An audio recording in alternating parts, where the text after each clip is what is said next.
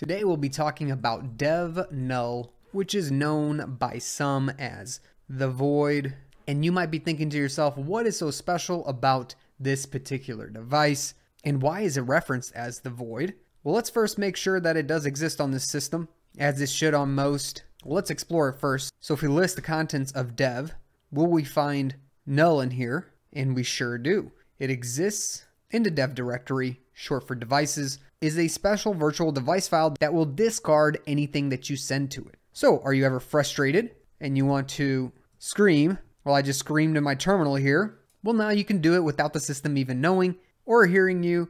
Just scream into the void. If you do echo and redirect that to dev null, the system won't know any better. You won't get an echo back. You've just screamed into the void. Okay, so now you understand what dev null is.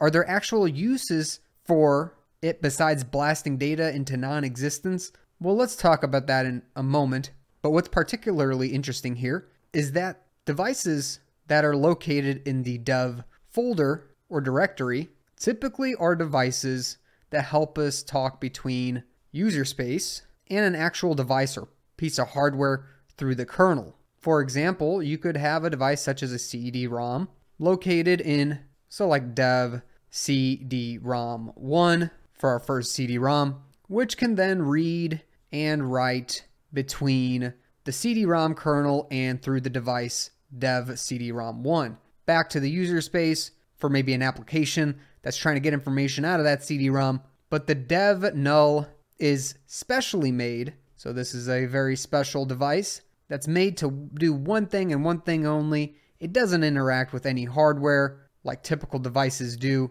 in the dev folder, and instead just communicates virtually with software to completely discard anything you send to it. So back to things we can do using dev null. Well, one thing you can do is redirect something into the void to do a speed test on your internet connection. So how do we do that? If we do wget and type in some URL, and for example here, I'm just going to take the daily image of Jammy Jellyfish Ubuntu that's currently in beta, since it's a fairly large file, and I'm going to send it straight to the shadow realm by sending it over to dev null. Well, as things are coming in, this current server is capable of supplying me with 20 megabits per second speed, and I'm testing out my speed right here from the terminal. A quick and easy way to test your speed and not take up any room on your system, because as you're downloading, it's going straight into that void that we're talking about, dev null, especially since Jammy Jellyfish hasn't been wanting to work for me.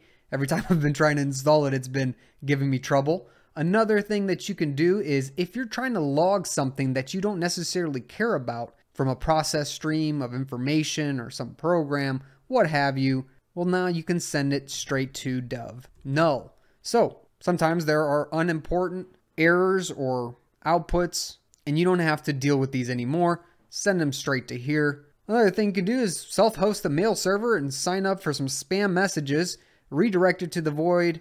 There's all sorts of uses here, some not so useful. So next time you're tired of a script or a program requiring you to log standard errors or outputs, try redirecting them straight into the void or dev null. And now you understand why dev null exists on the system, what it's used for, and how to have some fun. If you enjoyed this video, make sure to smash the like button. And since you made it this far, make sure to subscribe below, hit that notification bell for more Linux and programming videos. Catch me in a great community on Discord, and I'll catch you in another video.